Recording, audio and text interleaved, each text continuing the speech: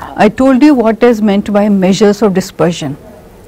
I have given you explanation what are the objectives of finding out measures of dispersion, what is the importance of measures of dispersion, and I told you that there are two types of measures of dispersion.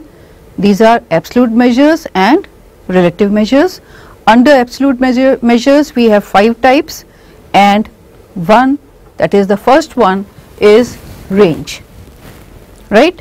So, out of 5 types of absolute measures of dispersion, first is range, which we will start here today. What is range? Difference between the highest and lowest value in the series. These are two things, highest and lowest values in a series. Whenever the series are given to you, you have to find out what is the highest value, what is the lowest value, and then on this basis you can say that this is the range. It is ranging from this value, the lowest one, to this value, that is the highest one. So, as the term says range, that means how it is ranging from lowest to highest value, and what is the range that you have to find out. So, range is equal to L minus S. L stands for largest item and S is smallest item. So, L minus S, largest item minus smallest item, is range. So, calculation of range is very simple. Coefficient of range is L minus S upon L plus S. Now, for example, suppose highest marks in a class are 100 and lowest marks are 20. So, what will be the range? That is L minus S, or 100 minus 20, that is L minus S, 100 minus 20, that is 80. So, you can say that in a class marks highest are 100, lowest are 20. So, marks are ranging between 20 to 100 and the range is 80, right. So, this way range is calculated. Coefficient of range is L minus S upon L plus S. L is 100, S is 20, L plus S, highest and lowest, 80 upon 120, and this is coefficient. Very simple to calculate. Now, let us see how do we do the calculation in different type of series. Individual series, find out largest and smallest values of the series. Secondly, find out difference between L minus S. Suppose marks are given in this form, these are the marks. R is L minus S, first write down the formula. What is R? Here, what is L? L is the largest, see the series, find out the largest one, it may be in the center also, here it is in the ascending order. This is the L, and L minus S means smallest. What is the smallest here? This is 50. So, R is 95 minus 50 and R is 45. So, range is 45. Marks are ranging between 50 to 95 and range is 45. Coefficient of range is L minus S upon L plus S. L is 95 minus 50, 95 plus 50, you get this value, and this is coefficient of range. Simple calculation in the case of individual series. In the discrete series where frequencies are given, the steps are calculated as in case of individual series. First, you will do the calculation as you have done in the case of individual series. Second, frequencies of the series is not taken into account. In the discrete series, frequencies are given, but when you are calculating range, you will not take into account the frequencies, you will just ignore frequencies, just see the item column X. For example, size and frequencies are given here. R is equal to L minus S. Now, you will ignore frequency, you will find out L in the size column. So, L here is 15, S is smallest item is 10, so range is 5. Clear?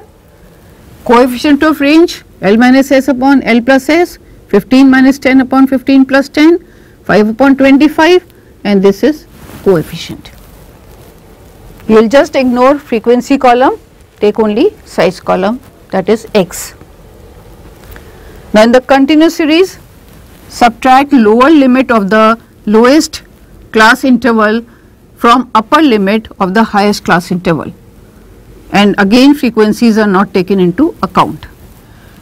Now, x and f column is given here. Subtract lower limit of the lowest class interval. Which is the lowest class interval here? This is 0, and from upper limit of the highest class interval. What is the highest class interval? Upper limit of the highest class interval. Highest class interval is 50 to 60, and upper limit of this highest class interval is 60. So, again if frequencies you are not taking into account, R is equal to L minus S. L is the largest, that is upper limit of the largest class interval. S is the lower limit of the smallest class interval. So, L is 60, S is 0, range is 60. Coefficient of range is L minus S upon L plus S, 60 minus 0 upon 60 plus 0, 60 upon 60 is equal to 1. This is coefficient of range. Right. Now, another example, if the class interval is not starting from 0, it is 5 to 10, 10 to 15, 15 to 20 and so on. Frequencies which you are not going to take into account. R is equal to L minus S. Now, here the largest class interval is here, this is the highest class interval, and upper limit of this highest class interval is 30. So, L is 30. Lowest class interval is this one, lower limit of the lowest class interval is 5. So, 30 minus 5 and range is 25. Clear? Coefficient of range L minus S upon L plus S, 30 minus 5 upon 30 plus 5, 25 upon 35, and this is coefficient of range. So, this way you can say that range is calculated ignoring frequencies, and it is a very simple way of calculating. If we compare the methods of calculations in other measures of dispersion which are little difficult and tedious also, this is the most simple method of calculating measure of dispersion. Now, let us see its merits and demerits. Merits: first, simple to calculate and easy to understand. This you can agree. It is very simple to calculate and it is very easy to understand. Second, gives broad picture of data. That means it is not taking into consideration each and every item of the series. It is just giving you the broad picture of the data. That means the data is ranging from the lowest limit to the upper limit. This is the broad picture, no detail, not affected by frequencies. It is not affected by frequencies because we are not taking frequencies into consideration. So, whatever are the frequencies, it is not affected by them. Takes least time in calculation, as it is very simple to calculate. So, it takes the minimum time in calculation as compared to other measures. Then can be calculated even if middle items are missing, because we are taking into consideration only the largest and the smallest one. So, even if the middle items are missing or any of the middle item is missing, then it will not affect the calculation of range. So, it can be calculated easily. These are the merits. Now, the demerits: it is not based on all items of distribution. There is a demerit in the sense that we are not taking into consideration each and every item. We are just taking the highest and the lowest limit. So, the answer just gives you the broad picture, though it is very easy, but it is not based on all items of distribution. So, detailed study cannot be made with the help of range.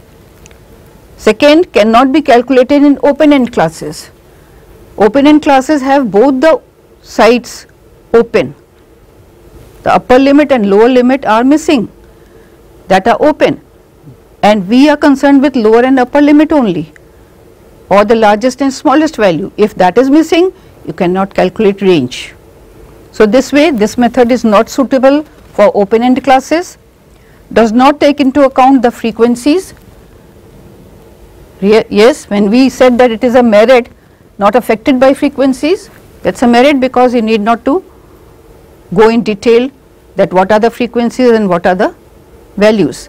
But as the frequencies are not taken into account, so detailed study cannot be made. Fourth, highly affected by two extreme values. As we are taking the highest and the lowest values only, so you can say it is highly affected by extreme values, which is not a very accurate measure of dispersion, but it will just give you a broad picture of range of data. So this way it has merits as well as demerits, but for a broad picture of data or for a just simple view of the extent of series, range is considered an appropriate measure of dispersion. So this way, this is first measure of dispersion, and next we will move to second measure of dispersion, that is quartile deviation.